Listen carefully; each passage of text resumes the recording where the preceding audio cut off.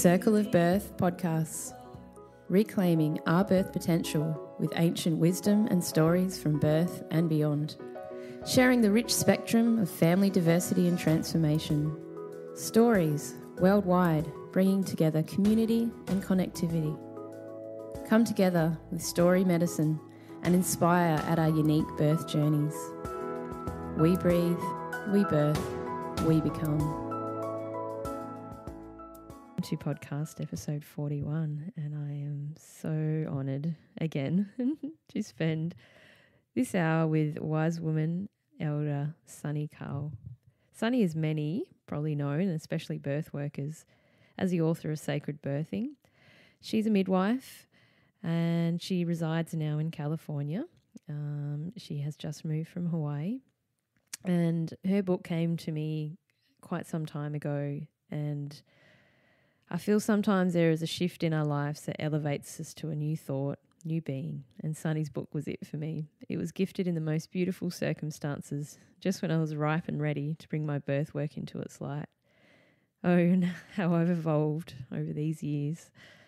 So I actually really wanted to bring Sunni to the show for a long time, and I put the intent out there, and here it is. Here she is. I'm so excited to bring this to you guys. So yes, you know, you alone can make a difference. And this episode, I guarantee it'll sit with you. So Sunni joins the show from California, and she's basking in a recent and renewed Sacred Birthing 2nd edition. And we also talk about her new exciting book coming soon. Enjoy. Hi, Sunni. Welcome so much to the Circle of Birth podcast. It's an absolute pleasure to have your presence with us, all the way from California, that you've just recently moved, I believe, from Hawaii. Yeah. So thank you. We're going to talk about a lot of things today, but mainly I would love to speak about how the book came into my life and how you came into my life. I was laying on a bed with an acupuncturist, and we were talking about birth and transformation, and I was talking about how I wanted to bring something new into what I was doing, and I had this big urge to change my path, and this was before I even started the podcasting, and I had the idea that I wanted to share stories about transformation, and it was really good. And she talked about this book that she had in her shelf, and she said, I've had this book and I've never been able to get rid of it, and I don't need it anymore. She was grown up and had grandkids and been through it all, and she said, I don't need this book anymore. And she said it was just waiting for the right person, and she gave it to me. And you've written in it. Her name was Diane. Oh, it was Diane O'Connell from Australia. Oh, send her my blessings. I will. Yeah. She was so rapt that she could finally hand it to someone.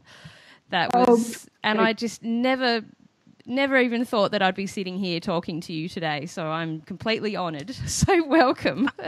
This is how these journeys happen, and I'm just absolutely honoured to be able to have your presence here now and talk to you. How funny. Very good. Yeah, so that's my story. I'd love to hear your story. And I know in the book you have these beautiful birth journeys that you share, and how you shaped you as a woman and a mother and becoming a mother. So how about we start with your birth stories? My own birth, my baby's birth. Your baby's. Wow. Yeah. Can you... Well, the 2nd edition of Sacred Birthing looks the same on the front, but not on the back. And the first whole chapter is now really what shaped me and how everything shaped me. And it's much more precise, and I lead you through the mountains and the molehills of of how I got there. My kids were incredible because I did everything I knew to do back in 73 with my son, which wasn't, I was just like any mom. You do your best, you pay attention to your doctor, you pee in the cup, you ask your, one or two questions if you have time, and you eat well and go to yoga class, That's in 73. Where was your heading of birth when you were pregnant with your first child? Did you have, what was your birth like, or what was your sort of interpretation of pregnancy and birth? Did you see breastfeeding? Oh, yeah. Wow. Well, back then I had no clue that the birth trauma that I went through was even there. I just knew that my life didn't make sense, and I couldn't grapple with it. I couldn't make sense of it.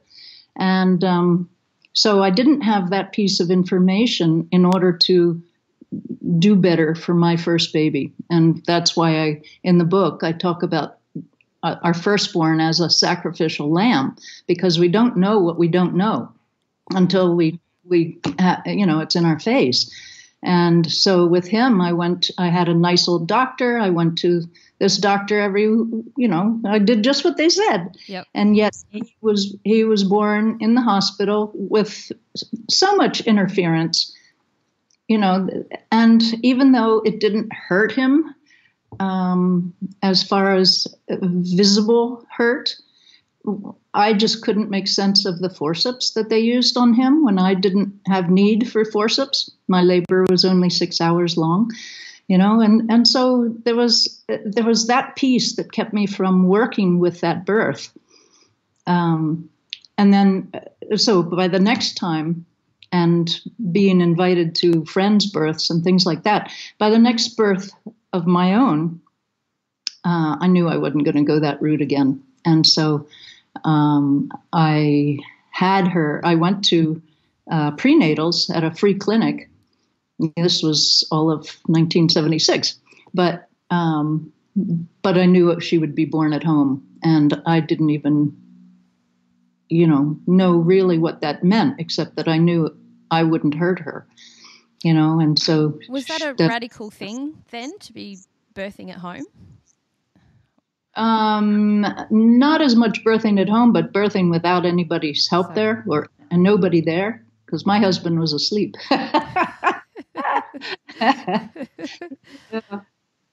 Yeah.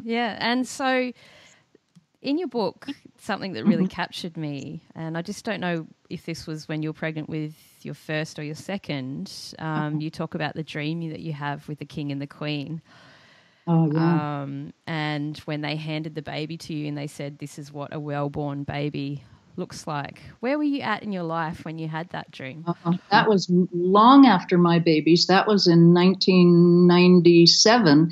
And I was in Mount Shasta, California, just starting to write Sacred Birthing. That was the very beginning. I had 18 yellow legal pads that I had written everything that I could, think of down for the book. And that was, it ended up taking 7 years, but that was the beginning. And so I was sitting in that tree, just receiving that. And that was the beginning of really the energetic part, because of past life therapy and birth therapy, I knew how to be gentle and not scare the baby. But that was the extent of what I knew. And when this dream, that wasn't a dream, came through, it was saying how to receive the baby and feel the energy of the baby. Was the energy the same as the soul energy? And that opened up my next steps. And that's really what Sacred Birthing is all about. Yeah.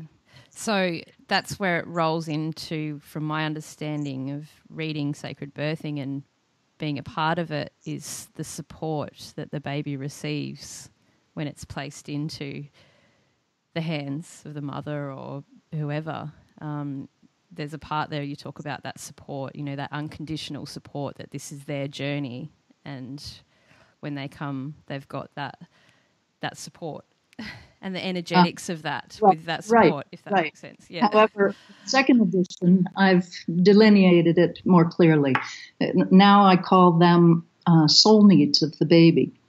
And these soul needs are the spiritual things that create the highest vibration with the baby so that it protects the baby's consciousness. So that was the whole second part of the journey from 97 on that has been, it's harder because it's harder to talk to people about consciousness. We have very few words and vocabulary words about consciousness, altered states, enlightenment. What else is there? I mean, there are not many words. Yeah. So it's hard to talk about it. It's hard to feel it. If your heart is open, you can feel it. But if it's not, can you feel it? People say, oh, you're making it up, or I don't feel anything, or whatever. And then they get distraught or kind of just, they think they're missing something, or they think they're silly or stupid or, not intuitive or whatever. And so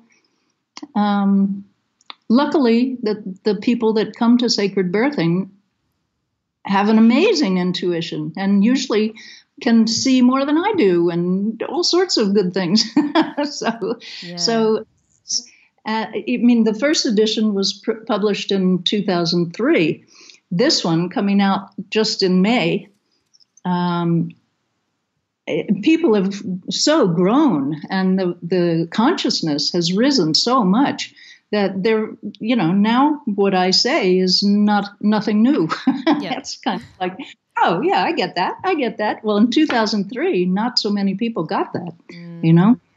So it's interesting with when you talk about the words and the language and trying to find words for these certain things, and especially around consciousness. And I often wonder with birth that sometimes when someone has a birth experience, they need to find a word for it to explain what that feeling was like.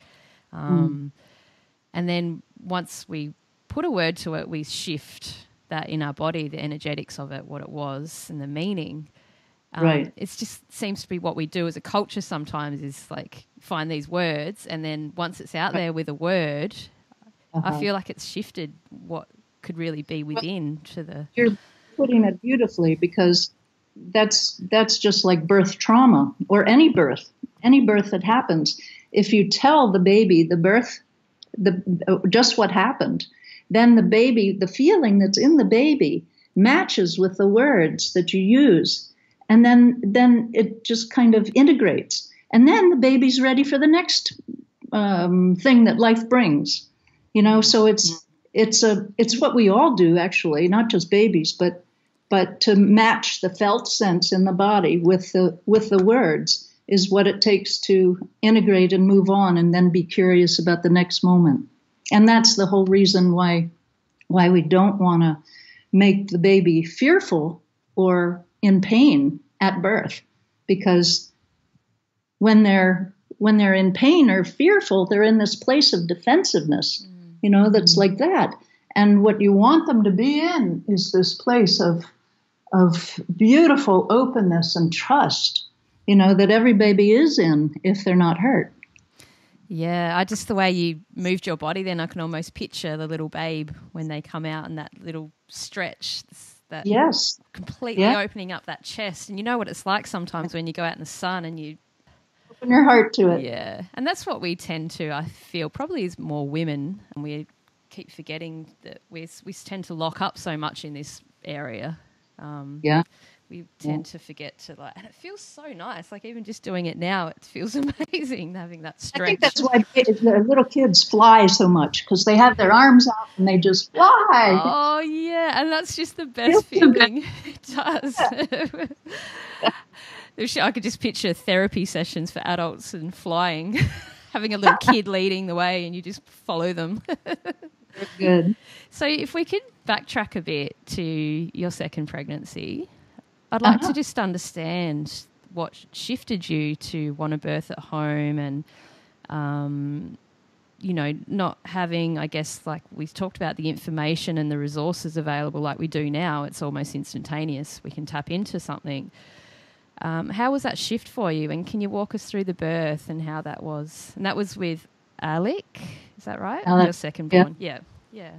Yeah, she's, when I was pregnant with her, it was a reaction to the first birth that created a decision that I will do this at home alone, because there were no midwives. I looked all over the place. They were 5 hours away, way too far away, and there was everything I tried didn't happen, couldn't happen in those days. So it was about knowing that I did not want this baby born with forceps, and I didn't want my membrane stripped, and I didn't want, everything that I had seen that hospital births did automatically, whether it was needed or not. It was just the protocol of those days.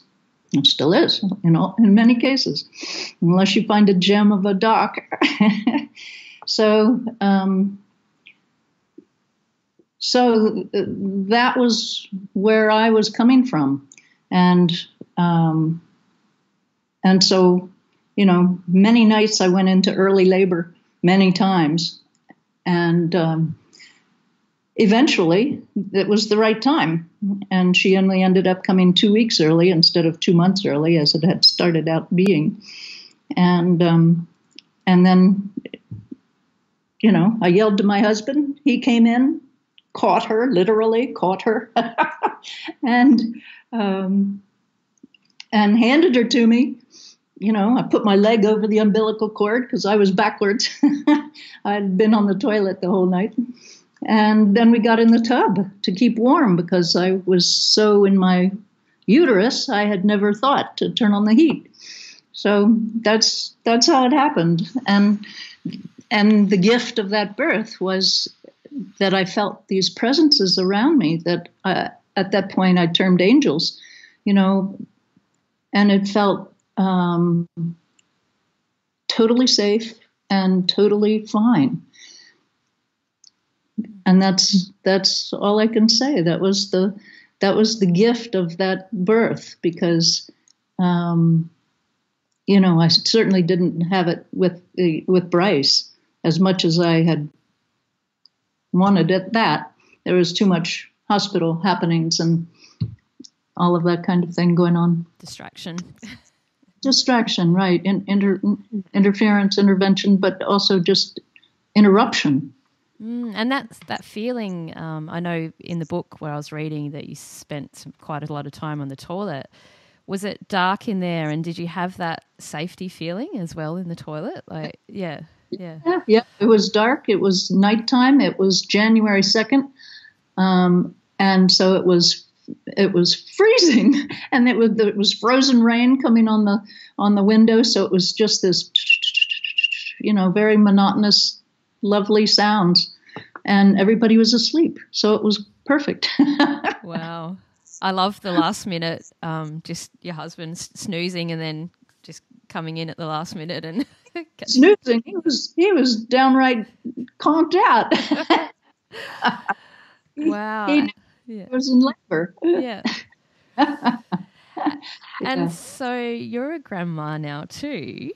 Yeah. So you've gone into motherhood. How long after when you first became grandma, and can you describe the feeling? Because did your book get published before then, or was that?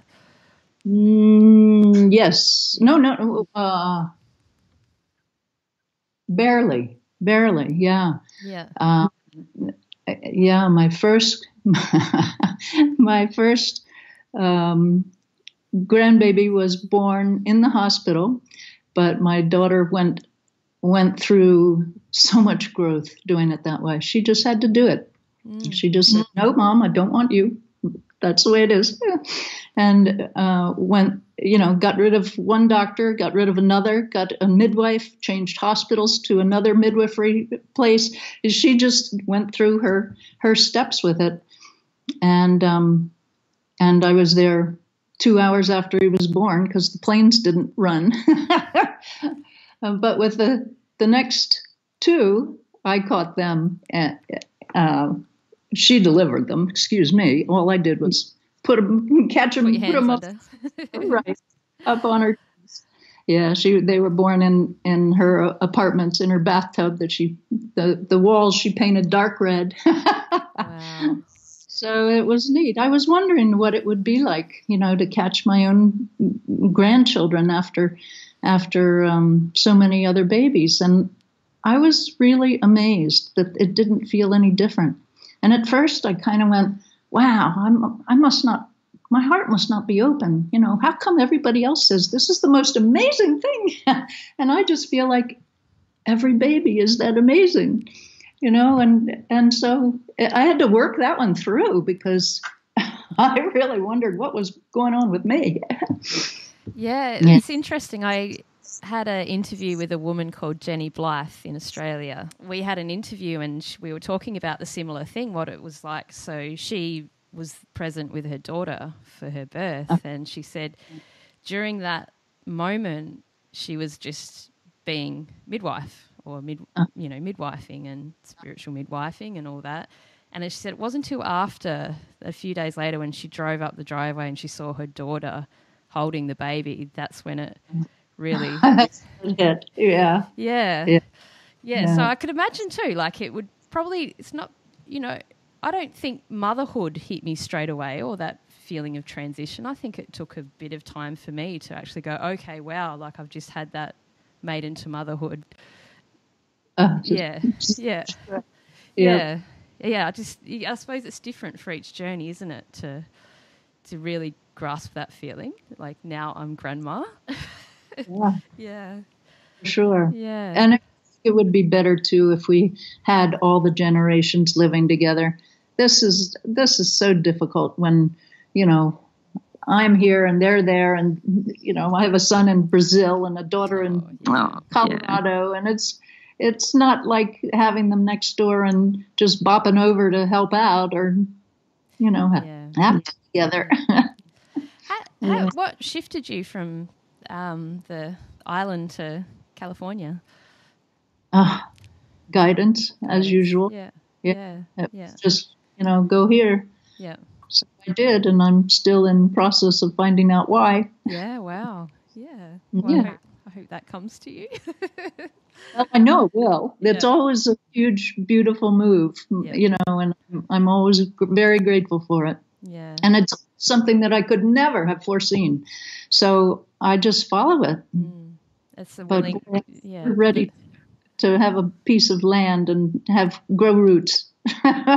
Yeah, we've just moved recently, and I'm wanting that same thing. It's like I literally want to put roots down, as in food. I know. And I'm like, I feel like me. Have your support system and let that grow deep. Yeah, it's really important. Yeah, like coming from me, tend to be this person that just I probably haven't settled anywhere properly for a long time. Like my son's 7 now, and he's probably had about 8 houses since he's 7, because we would just, opportunity would open, we'd go from here to here to here to here to here.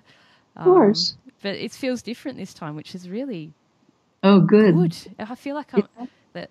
Oh, good. Oh, yep. Yeah, which is nice. Yeah, wonderful. So, what really resonated with me with this book, and I know it's probably and this is the way these things work, so this insignificant little line out of a whole book can just shape you. And the thing was, for me, was universal agreements that you spoke about. Natural law agreements, so birth, death, and honouring and allowing the flow of that, which has opened me into not just birth work but death as well. And I know with my second born, not long after, I had this moment where I just looked up and I remember saying, like, this is how we should be allowed to die. Like I felt so that safe, nurtured, all of that was in its space, and I really connected that with the death path and felt for all the people dying at the same time and going, this is the path that they should have space to have this as well. And before my second born, I went through a miscarriage, and the lessons that came from that were just, and the gifts of that too were just absolutely really altering. And I had this in my head. You know, I had this universal agreements in my head and this natural law, and it really helped the process a lot. Natural law to me, well, with the first book, I gave so much credence to spirit. Yeah. And by the time the second book was written, I realized that it's all nature. Spirit has very little to do with birth and conception and death. And it's all nature. So natural law was such a deep instilled knowing that this is what it takes to birth and death and conceive. You know, nature is who we are, and we have a long time of patriarchy where it tells us that, you know, the body is not the most important, and that spirit is, and that after life is, you know, when in reality, hey, this present body and this present time is pretty darn amazing. It's the gate, swinging one way or swinging the other. Yeah. One is birth and one is death. Yeah. And it's just, you know, those of us who stand at it, it's the same passage. You know, it feels the same. It looks the same. It is the same. It's just one way coming and going. Yeah. Like I could just almost felt that with your dad. Yeah. It's sort of people that have had these near-death experiences that are just so willing to share so much about life that I love gravitating to. And after these experiences, a new knowledge comes to them. And I just find it so interesting because they always say that it's not scary, it's actually safe. And they, you know, but they just knew it wasn't their time. But they got a feel of what that path was, and it actually excites me, you know,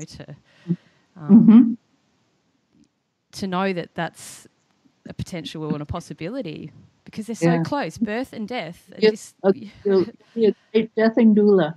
Yeah. Because it doesn't frighten you, because you can stand there and say, no, this is okay, this is just right, this is what's happening. You know, can I give you a drink of water? But you're holding the bigger picture. You're holding the important part, the energy of this is just right, and go in your own timing. Yeah. You know? Yeah. Good for you. So how about then, because I know you were a midwife and past life therapist and a Steiner teacher, a Waldorf teacher. I'm wondering too, as part of, I know you sort of stepped down and with the midwifery. No, I haven't. You haven't? Right, okay. Yeah. Tell us about that then. Being a midwife, right? How do you navigate the system in your consciousness and knowing what you know, and how do you best serve people? Well, you know, I don't mix with the system usually. That was the magic of what I found in birth, that if you birth at the highest vibration, all the energy is combed. There are not knots in it. There's not upsets in it. There's not, let's go to the hospital in it. You know, the highest vibration is the safest place to birth. And so I didn't have to mix with the system. When you were training as a student, what was the training like? Was that through a college or a? It was through Maternidad La Luz in El Paso, Texas. And so, yes, we, if they were badly torn, we would go to a doctor and have them sewn up. Or if they really did need a C-section, we would take them in. So that way we did interface. For sure. And what brought you into midwifery? What made you decide to say, okay, I want to become a midwife? Well, I need to do this. I was 10. I told my mom I was going to deliver babies when I grew up. I just had a knowing. I must have come in, having been a midwife a million other times, just knowing this is what I'm going to do. and that's why I chose to be born in a family of 6 so I could watch it over and over again. Mom gets big and fat, she comes home with a baby. So you knew you wanted to be a midwife, but the path wasn't ready for you yet. Right. I had to do all sorts of other things, which turned out to be tools in my toolkit. But at the time, it was so frustrating because all I wanted to do was be a midwife. And first I had to be a past life therapist. Why do I have to do this when I wanted to be a midwife? And then I had to be, first was a Waldorf teacher, and then that led me back into that amazing understanding of where the wounding is in children. And so everything led me back into birth. And it's all in a whole chapter now. Yay. So that it's all understood as the journey, because the journey, making sense of my birth makes sense of why I've stuck to everything that sacred birthing is about. My as I say, I have not given up midwifery because that vision is still on my plate. The vision that said master souls will be coming, and so I'm here hanging out going, okay, show me each next step. So version 2 of sacred birthing, that was, so you'd been a midwife for quite a while and a lot of things changed for you, hence version 2 of sacred birthing. Yeah. The second edition. Yeah, I grew up. Yeah. But growing up also meant going through the dark night of the soul for 18 years and coming out the other end and understanding what made me me and acknowledging it and seeing the power in it and seeing how I could translate this to other people and the parents that are going to be coming to give birth to these magnificent souls. What do you feel in that 18 years, was it? Uh-huh. Yeah, 18 years, yeah. What's some of the main things that you felt shifted for you? Well, the whole thing was coming into discovering that nature was the core of us. It sounds so trite, but it's real. It's very real. The core, the mother, the cosmic mother, the great mother, the Gaia. All dimensions of her are who we are. And that was huge. Understanding more about vibration and bringing these children in from a huge high vibration. My new book is called Conceiving Souls of Magnificence. And I love it. It'll be out in early September. Wow. So, yeah, that's who I feel these beings are. They're, the master souls coming. I'm just writing that down. And the other part of the vision was that there was a place to receive them. There was a sanctuary where they could come in without the energy closing up each time in between births. If you go to a home birth, you create the energy bubble field, the Stargate, whatever the words are. You create it each time, and then after the 3 days are up after birth, the energy closes down. Well, with a sanctuary, the energy doesn't have to close down. It can just remain open and get stronger with each birth. Mm. And then is that so? I'm just that's so babies can be born. Yeah, that's page 82 and 83 of the first edition. And that beautiful. Right. I've seen it in some pictures. Yeah, you've got it on the back. Yes. On the back, but on the back of the new book. You've seen that picture?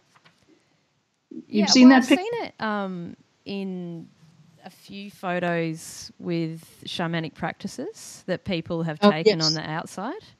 Right, where that theme goes It travels, yeah. Yeah, and it was really interesting, the different flares of light in these pictures. And when a shaman looked at them, he described the meaning of them. And I don't want to word it because I'll probably get it wrong, but it was something similar to, that was, the orange is like the light of protection or something like that, they're calling in. And then there's all these other little squiggly ones on the outside. That's why he was saying this is why we do this chanting and et cetera, because we're trying to keep that bubble of protection, if that makes sense. I think that's, yeah. Very good. Yeah, so when I saw these, I was like, wow, like that's, and...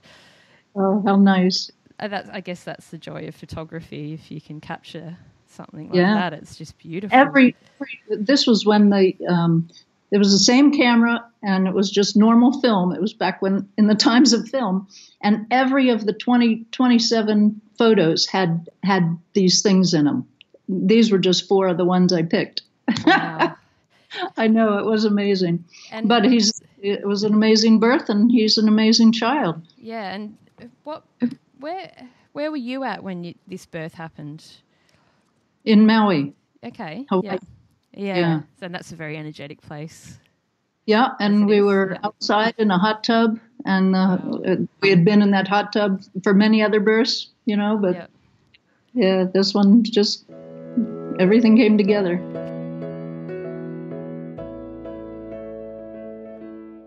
You're listening to the Circle of Birth podcast, circleofbirth.com. Who is the Hawaiian goddess? I think it's fire. Pele. Is it? Pele. Mm-hmm. Yeah. Is she the one that lured in the people on the boats? Ooh, I haven't heard of that. No. Luring people on the boat. Well, I met her on the edge of the volcano. I was sitting on the edge, and it goes way down deep, but I was sitting right there, and she said something, and I don't remember what it was. I wish I did.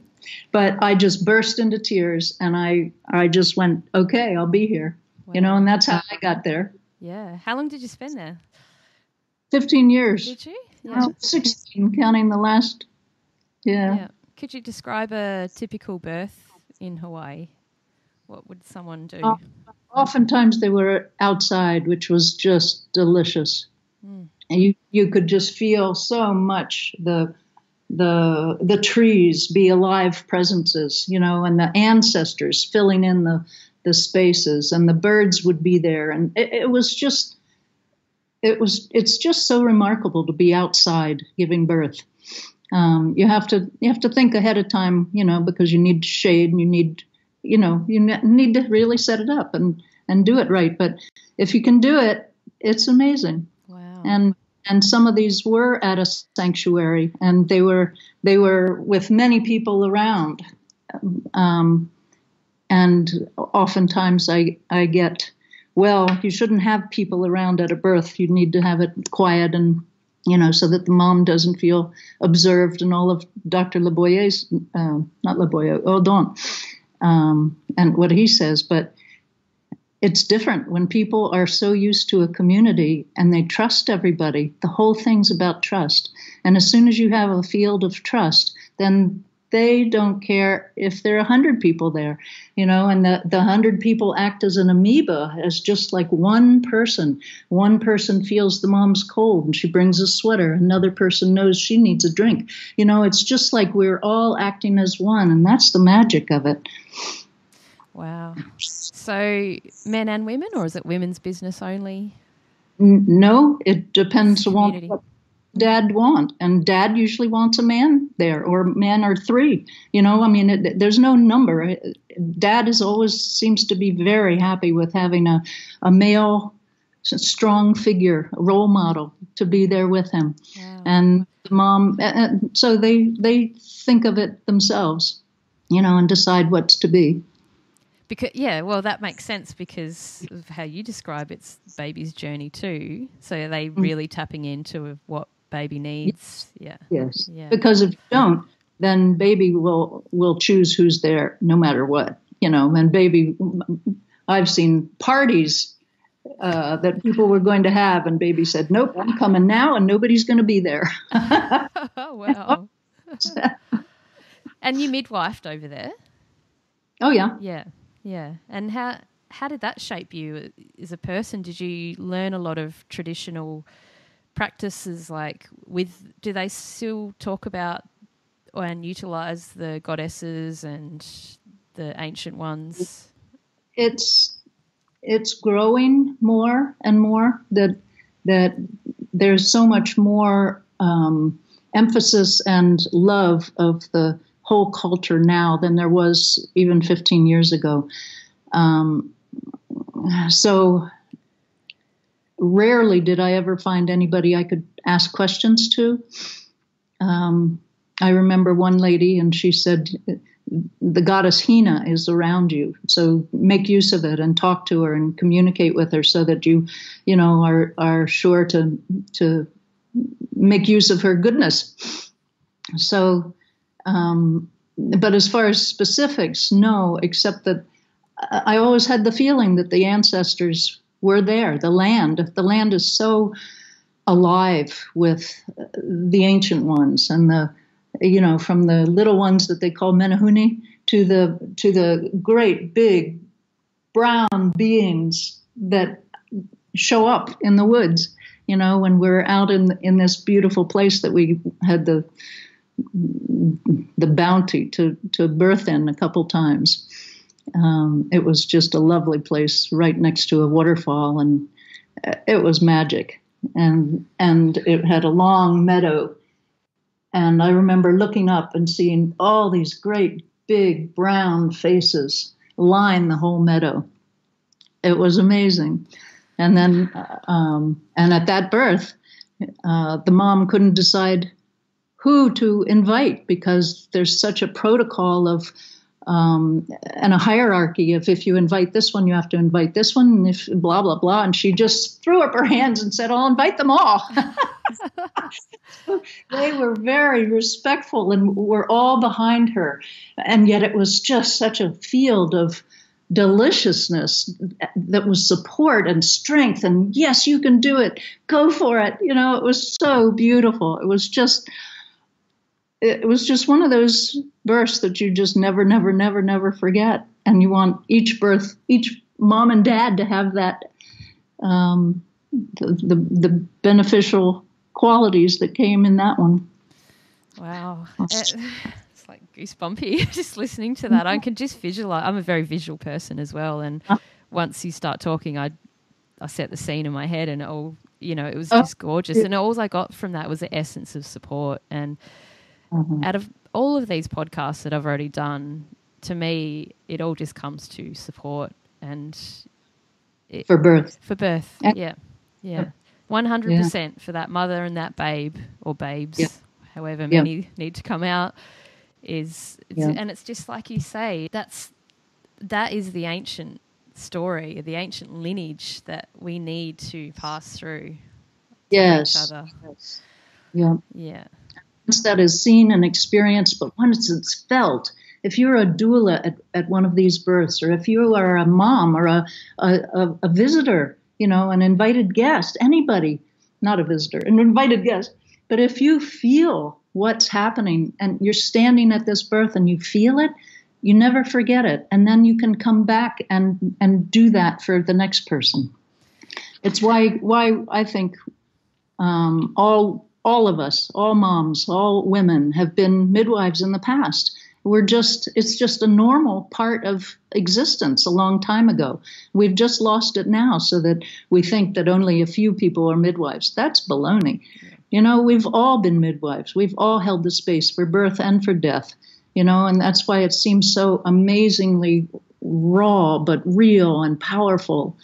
I was talking to someone the other day about and this is where we go back to, like we were saying before, about labeling, and once you say a word, then it means this. And then we grow up in a society and think midwives are someone that will work in a hospital and deliver babies, and that's it, limitation. But this is what I was having this conversation with the other day about, that limitation. But and just what you said, it's traditionally a midwife was so much more than that. And Call the Midwife was to call for so many more things than just catching a baby. Birth, death, it was everything. healing. It was herbs. Herb law, wise women tradition. So I think it's all about softly and gently reclaiming midwifery and healing that sort of wounded lineage of midwifery and bringing it back into its essence again, in that nice, soft, feminine way, I guess. Yeah. Because, again, it comes to support and, doulas are just so popular now. Like 20 years ago, no one would have known what a doula is. 7 years ago, when I birthed my first son, I didn't know what a doula was. I found out what a doula was. Now I wish I had one. So I think doulas are the way of the future. Yeah. I love doulas. I think they can do so much more than midwives can, because so many of our hands are tied now. That the doulas don't have to have tied hands. They can do what they need to do. Yes, that's right. They're fantastic, and this is it. That's their spiritual midwives. And it's just if you call them midwives, then you get legal obligations associated. The hassles, right? But they don't have the hassles. Yeah, and that's good for the moment. And I know that they're trying to. I think there's certain states in the US, isn't it, that you can't call yourself a doula or. Oh, really? Yeah. Oh, I heard that in the US. Yeah. I don't know which state, so I'm not going to say, but I know that I've been reading about a certain doula that wasn't, attending a birth and she's had criminal charges and blah, blah, blah, blah, blah. And I know that's the same with midwifery, isn't it, that you have CPMs, certified practicing midwives, and then... Hospital. Yeah. Sometimes at home. Yeah. They're breaking out. Yeah. And, I mean... Australia is not much different. There's a lot of over-regulation of midwives, and if you're a home birth midwife in Australia, because of the regulation now, if you wanted to birth at home, you're looking at paying about $7,500 to $9,000. Oh, I thought it was illegal. It's not illegal anymore? It's legal, but it's so expensive. It's so expensive. It's so strict that people are just. It's going to shift underground, before it again. Comes. Yeah, yeah. And then again, that's where doulas are fantastic, because if they keep within that support role, this is what we need. And I don't think anyone should have that feeling of having to shift underground because out of fear or out of cost or running from something. Which brings, the worst reason to have an unattended birth is the cost. You have to feel inside yourself every day, every moment. Is this still the best idea for me? It's not just an automatic because I don't have the money or because I don't have a midwife. I'll do this.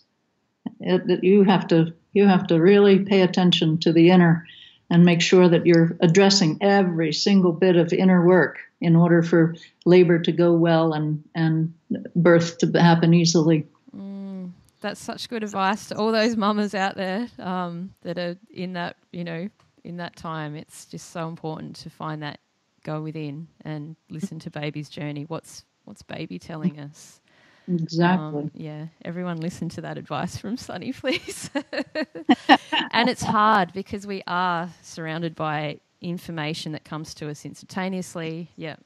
There's so much distraction and noise and so much fear. And fear. So much fear. It's just so sad, and everybody's journey is different. So there's no reason to take on the fear, but you can use it as your barometer. I got 2 fearful things today. Oh, where is it in me? Where is it in me that I, can do this inner work right now? Yeah. Yeah, that's right. Yeah. And what does it teach you? What are the lessons and what? Yeah, exactly. Right. Do you feel drawn to any more work with past life or birth trauma? Is that still coming to you as a... I do that I used to do past life therapy with the people that would be at the birth and with the parents. Cheers. So that they wouldn't drag their own birth happenings into the baby's birth. And that was an amazing thing that really just cleaned the whole. Mostly for the last many years, it has been what I would address in the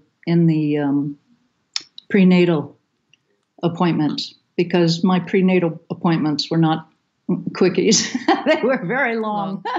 And we would go deeply, because every mom needs it, every mom needs a mentor to have for birth, so that, she doesn't know what she's doing. She's reading, she's doing her work, but, we need much more. And this is where I think doulas could take over so much more. But I must say I liked doing it because that creates the relationship between you and the parents. I would always have the dad there as well, every appointment. Yeah. And that way the trust was huge between us all. And I knew what to expect with them, and they knew who I was and what they needed to do in order to work together best. So it was, long appointments were just a part of it. And their birth trauma, yes, of course it plays into it. So we would talk about it. And I don't remember doing too many, not in Kauai anyway. In Maui I did more of it, and Mount Shasta I did a lot, and Iowa I did a lot of past life therapy with births. So we have a lot of birth workers that listen to this podcast, a lot of doulas. And do you feel it's really important as a doula or a midwife with the partner, now men are new to being a part of birth. It's not so long ago that they've come into the birth space. More so in Australia. Yeah, in Australia, yeah. Do you think it's important to engage with the partner, their birth experience, even their own birth, what they grow? Absolutely. Yeah. And I mean, what I would like to say to Australia men is that please go with your woman to the prenatals, because your questions are exactly the same as a mom's questions. And I feel it's our negligence, meaning as midwives, it's our negligence because we didn't bring the father in to begin with. They have to take part in it if they're going to show up for it. And how are they going to show up for it if they don't hear the answers to the questions that they ask and that the mom asks? They're all the same questions. They were men in past lives. They were women in past lives. And we've all lost our power in birth. So the questions are all the same. And yes, I had a man, a man who was from Uruguay, whose mom was an OBGYN, and he was born by C-section, of course, because if you had money, that was what route you took. But when I started talking to him, his whole thing was that babies have to be born at the hospital because the baby goes this way. The head's over here, the butt's over here, and the legs are over here. And when I said, no, the babies are this way with the head down and the butt up, he goes, oh, that's how they can come out. Oh, wow. Such a simple thing, but it would absolutely keep him from trusting that birth could happen. So it's really good to say, what happened in your birth? Talk to your mom. Have you ever talked to your mom? Talk to her and see what happened. And moms, the grandmom would love to talk about the birth, to their sons and to their daughters. So that's always like lots of information comes out. Good advice for birth workers especially is talk to you. Even as you know, I've done it with my mother as part of a lot of journey work, and I found by asking her about my birth, it opened up so many more pathways into my connection with my mother that I didn't know was there. And it was actually quite it was a healing experience to do that with her. So if you can, and especially for partners. Yeah, you pick up things that you had no clue of, but you've lived out in your life. So you can really see birth trauma and how it relates just by somebody's thought back then and how it's played out in your life. It's very fascinating. So a lot of men have been really happy to have talked to their mom. Yeah. You would be close to a woman called Elena Tonetti. Yep. Yeah, right now. I did an interview with her and I was very honoured to have her, and she describes that similar thing as to birth imprint coding. We went right through that sort of spectrum of what that means and how much our imprint can shape our lives. And just like you said, that energetic, when that baby's born, can, once you start applying the layers of words and all the rest onto the baby, then that's how the imprint will happen. And again, this is why doulas are amazing, because they've, you know, a lot of doulas are really coming into consciousness and offering this in someone's pregnancy journey and being able to sit with them for a few hours and go through all of this huge work. And so what I would suggest again to them is just to be strong enough to say, I will meet with you too when you have a time together, but don't just meet with the mom. Yeah. You know, because it leaves dad in the dust and he'll never catch up. And then he feels inept and doesn't know where to begin. Yeah. So exactly. The doulas, please, talk to dad at the same time as mom. Mm. So thank you so much for your time. It was fun. Sacredbirthing.com is where we can find your new book. Be sure to look at the second edition. Yes, second edition, everybody. That will have the links to buy the books internationally as well, like say people in Australia. And it should be on Amazon in Australia anyway. And the new book will be there shortly. Yeah, I'm excited. So what's it called again? Conceiving Souls of Magnificence. Yes, I love it already. So that will be out in September, and if we just keep checking your website, then we'll be able to know. Yep. Yeah. I'll send you an email. Thank you, Sunni. You're welcome. Lots of wise words. Anything that you wanted to say to wrap it up that you felt that you could talk about? Just love that baby. Just love that baby no matter what, because love heals birth trauma. Love heals everything, you know, and the baby just gets the love it needs, and it can just the way we talked about, the distress is there, and the words of love can melt it all, and then the baby can move on, and there's no need to stay in that defensive, position. There's just that place of trust then.